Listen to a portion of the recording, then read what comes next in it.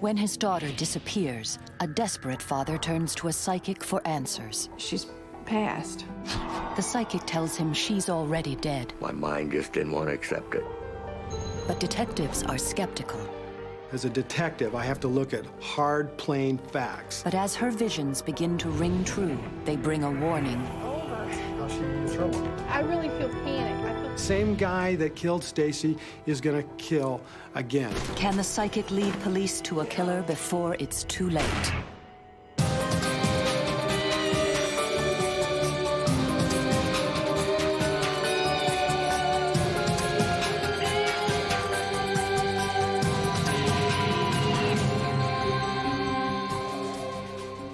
July 22nd, 1992.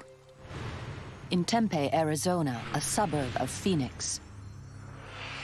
College student Stacy Hendrickson disappears from her apartment without a trace. She was just 21.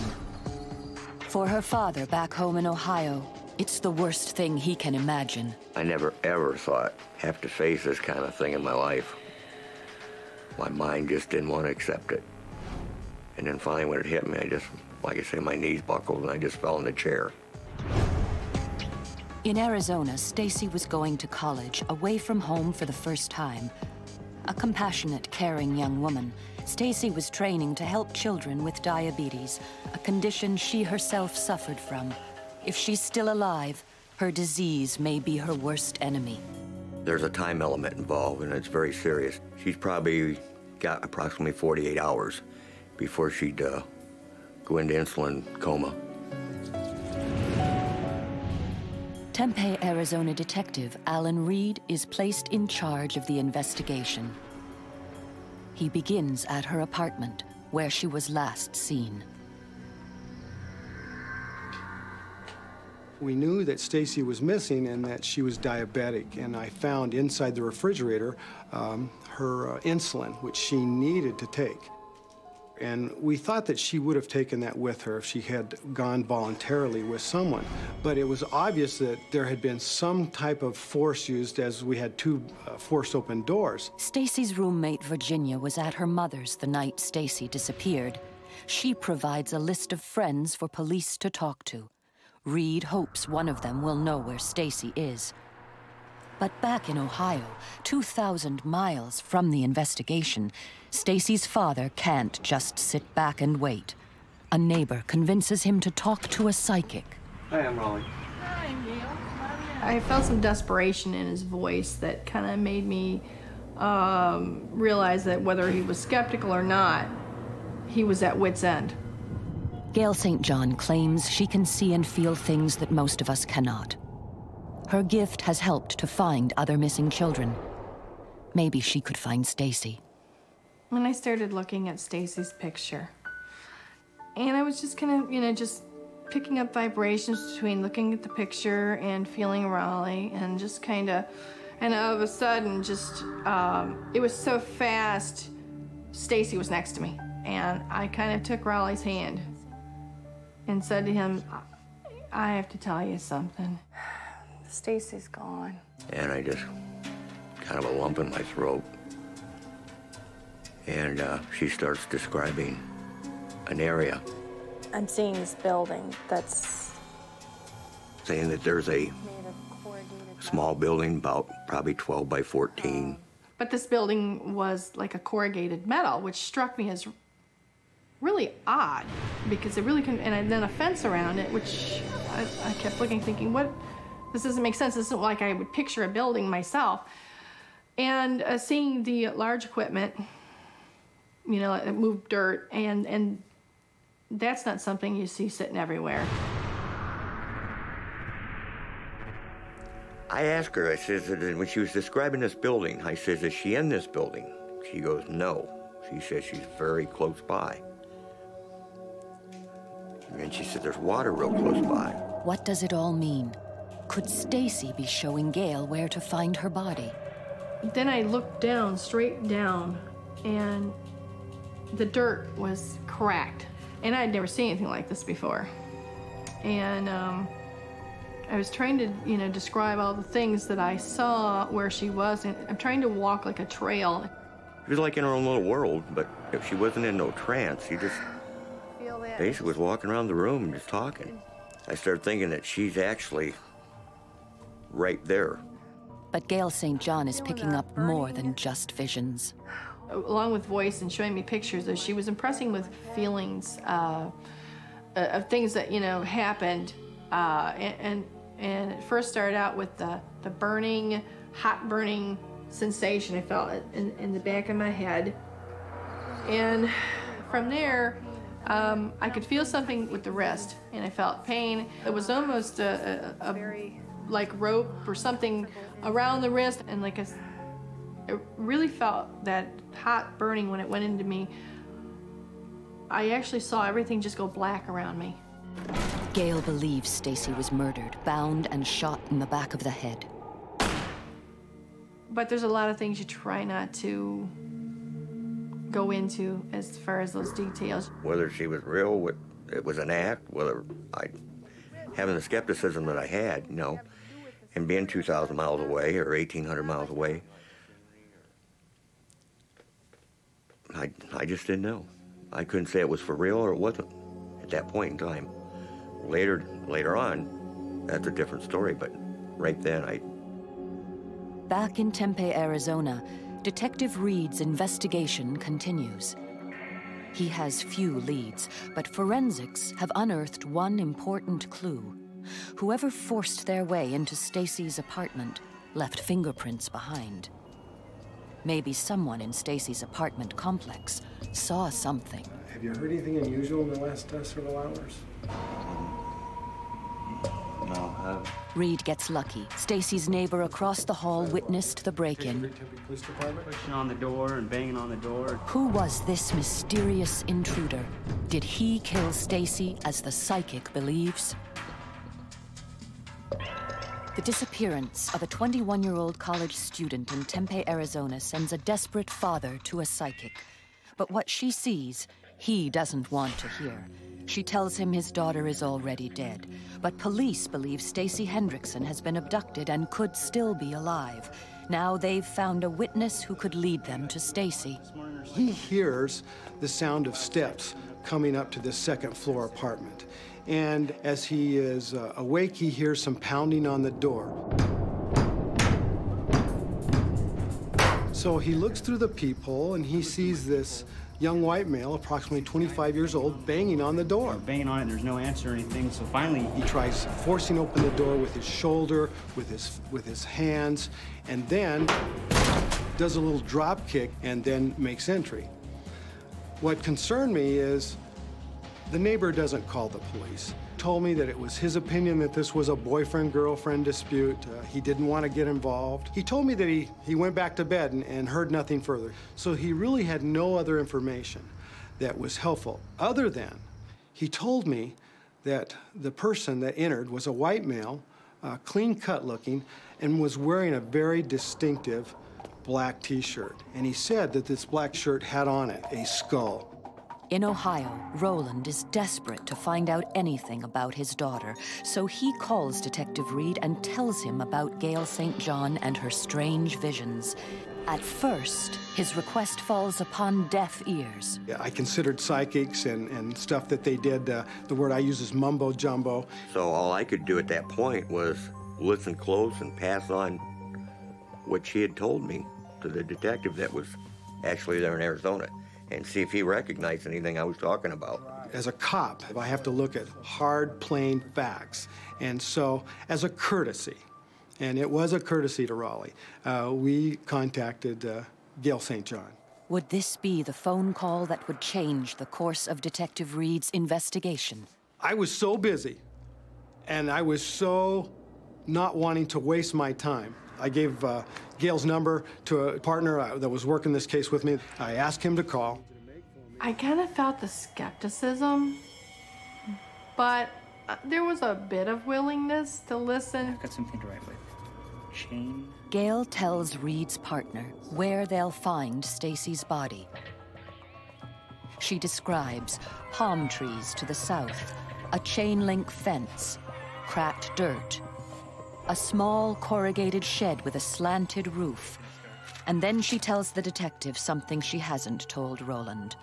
Gale believes Stacy was murdered, shot in the back of the head. When I first told him that you're dealing with a murder rather than an abduction, he was kind of hesitant to the point of almost kind of saying, no way. But Detective Reed is not about to turn his missing persons investigation into a homicide based on the word of someone who claims to talk to dead people. The information she had given to us was useless. It didn't lead us anywhere. We couldn't put that information out on a police radio or even begin to look anywhere. And at this point, we don't even have a body. We don't even have a victim. You know, there is really no convincing someone that you're right or you're wrong. You have to let things fall into place. If I tell you something and then later it happens, then it fell into place, now you understand, you believe. 2 days later, after the call, something does happen. Something that will change Reed's skepticism forever. A city worker finds a body in a dumpster next to the Tempe Canal. This was just another routine, if you will, death call for me. But as I drove down that canal road, I start to remember, all right, now, Gale said it was near water. Well, the canal's full of water. I get out of my police car and I see palm trees to the south. I look down and I'm walking on cracked earth. And oh my gosh, I see a rolling machine, which is a conveyor belt. And this machine specifically removes debris from the canal as it floats down and places that debris into a dumpster. The hair on the back of my neck was just standing straight up because everything that Gale had told the police, it was like a picture. It couldn't be a better match. When police remove the body, it's so badly decomposed from the hot sun and water that a photo ID is impossible. However, I want you to know that even though I could not make a positive ID of her at that point, based on what Gale said, in my heart, I knew that this was Stacy Hendrickson. One other clue convinces Reed the body is Stacy's, something Gale St. John said. And as I picked Stacy's body up, I could see that she had ligature marks on her wrists and that she had been bound. And she was x-rayed, and it was apparent from the x-ray that she had been shot in the head. And at that point, I became somewhat of a convert to the information and the gift or the ability that Gale St. John had. A hard-boiled detective is now a believer, and with a killer on the loose, he wonders what else Gale St. John knows. Can the psychic really help the cop find Stacy's killer? I can't tell you how astounded I am. I do have a killer out there, and the information you gave us was accurate. I think he, at that point, dropped his skepticism and was more open to saying, okay, now I see what you said was right. Where do we go from here? The next day, Stacy's father flies to Arizona to help ID the body of his daughter. He has yet to see how accurate Gale was. I was hoping it wasn't Stacy. That's what my guts was saying. Still waiting for dental records to make a positive ID, Detective Reed shows Roland 3 earrings that he recovered from the body. I had bought her 3 diamond studs, and they graduated from small to a medium to a little bit bigger. And she was minus an ear on one side, but this ear had these 3 diamonds in it. And that was a very identifying thing to me, because it had only been a couple months that I'd bought those and she wore them. So yeah, I felt that at that point that was definitely Stacy.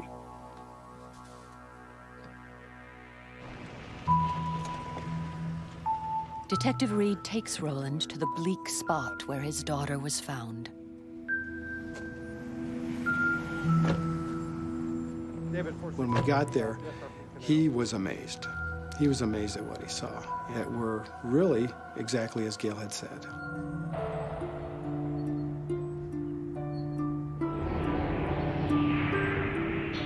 What really gets to me, I think, is I always told my daughter, if you ever are in a problem and you're in need of help, you call Dad, and Dad will be there to take care of it. And I drill on that constantly. To have to come and find your daughter or your son in a situation like this where they wind up basically, you know, dumped in a dumpster like garbage, it's pretty hard to take. It just...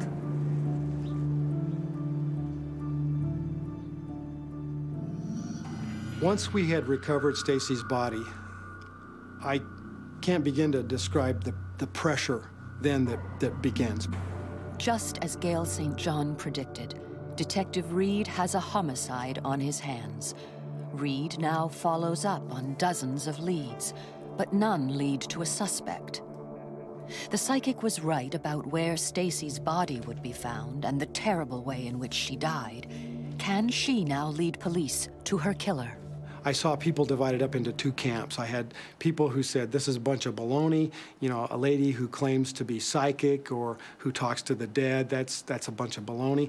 I had other people in the police department say, Al, you need to listen to this lady.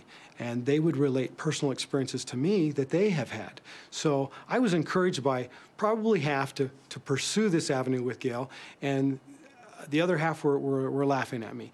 And there were some people also that said, hey, you maybe need to look at her as a suspect. And I guess if you are someone that gives police information about a crime, you know, a lot of times that person giving the information is responsible. Days after discovering the body, Reed gets a disturbing call from Gale. I really feel panic. I feel panic. She says the killer is about to strike again.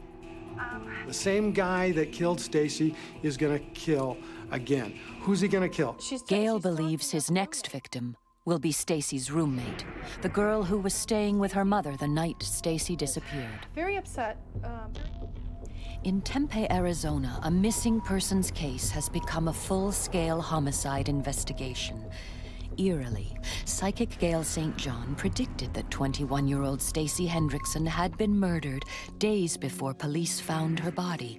Now Gale is warning police that the killer is about to kill again. She says that Stacy's spirit has told her that the next victim will be her roommate, Virginia. The same guy that killed Stacy is going to kill again. Who's he going to kill? Virginia. I mean, she's real specific. She's talking about the roommate. I'm feeling terrible panic now. Stacy's just going wild here, trying to describe what's happening and what's going to happen, and the roommate's life is in danger. She's going to go see this guy, and she's just going so fast. I'm trying to absorb it, and you know, of course, the detective's going, "Are you still there?" Yeah, but I'm trying to listen to your conversation and hers. And sometimes you feel like you're halfway between two worlds. I'm not sure of it. I'm not sure of what's going to happen. She's actually telling me that the same person who killed Stacy Hendrickson is going to kill again, and the person is going to be Stacy's roommate. And that's pretty specific. And part of me goes, you know, this is pretty outlandish. The other part of me says, you know what? I can't disregard it. Look what happened when we went to the scene and found all those things she said. Reed heeds Gale's warning and asks Virginia, Stacy's roommate, to come down to the station. Gale has also told him that Virginia knows the killer and is reluctant to make him a suspect. I tell her that Stacy's father had contacted a lady who has a gift. And this lady we have found to be very accurate. And I then tell her the story of how we found Stacy's body. And as I'm talking to Virginia, I'm placing the Polaroids in front of her. And I can tell that she's somewhat disturbed at what I'm saying. And then I look at her in the eyes, and I said, I just got a call from Gale St. John. And she says that the same person who took the life of your friend is going to kill you tonight. And when I said those words, The blood drained out of her face. She turned white, and she teared up. And I'll never forget, she immediately said to me, "Check out John, check out John." John Adams is a 26-year-old manager of a local fast food restaurant. Adams met both Stacy and her roommate just a few weeks before Stacy was killed. Incredibly, Virginia has a date with him that very night. With no time to lose, Reed tracks down Adams at his workplace. If Gale is right, this man's prints should match the set left on Stacy's door. He was very cordial and he was very cooperative. He told me that he knew Stacy. He told me that he was dating Virginia. I saw no sign of emotion from him. I asked him if he could assist me in the investigation by allowing me to take his photograph and also to take a sample of his fingerprints. When I left that restaurant, I was really not confident that that was my killer. He was just way too cool, calm, and collected. My faith was going to be put in those fingerprints. Have a good one, though. The prints turn out to be a perfect match, but that's not enough to charge Adams. There's no murder weapon, and nothing as yet that links him to the shooting. And Gale St. she's done her job, and it's now my job to build a factual case of things that people understand in court that I can use to put him away. Reed's hard work finally pays off. Adams does own a skull t-shirt that matches the one the neighbor saw the man banging on Stacy's door wearing. Not only that, but it turns out that Adams had recently bought a gun, the same caliber as the murder weapon. Armed with the new evidence, Reed pulls Adams in for questioning. Once again, Gale St. John's eerie predictions are confirmed. So everything is now just adding up. Everything points to John Adams. And I need to convince him to make this right, to tell the truth. We began the interview and talking about, really, John. In the back of my mind is a warning that I received from Gale St. John. And she has told me I need to be very careful with him. John is full of rage and anger, but she tells me that he can change from this nice, courteous young man to a raging bull. And I need you to know that John will try to hurt me. And at a certain point in the interview, I could tell that John was ready to talk. John began to weep, and he did tell me at that point that he did kill Stacy Hendrickson. He did what? I killed Stacy. And I told him that this was a murder, and I would have to charge him with a murder. And I did use that emotional word. What happened, I'll never forget. From this very sorrowful, repentant young man who has his head down, his shoulders slumped, his hands clasped, tears streaming down his face, changes in the twinkling of an eye and becomes this raging bull and attacks me. Again, what Gale St. John had said was true. This man attacked me. John Adams is charged with the murder of Stacy Hendrickson, and he eventually makes a full confession. In court, the final terrible moments of Stacy's last night alive were revealed. On July 22nd at 2 a.m., Adams arrived at Stacy's apartment, fueled on drugs and alcohol. He banged on the door, kicked it in, and chased Stacy into the bedroom.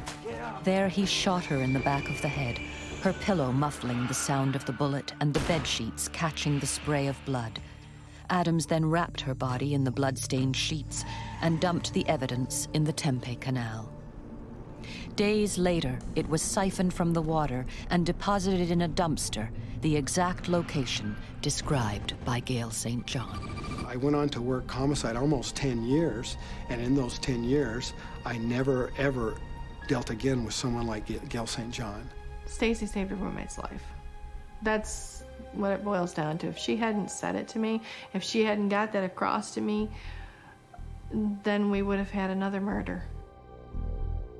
In court, Adams pleads guilty to manslaughter and is sentenced to 29 years in jail. I feel you'd have to be a little crazy to do something like that, but I don't know how they feel.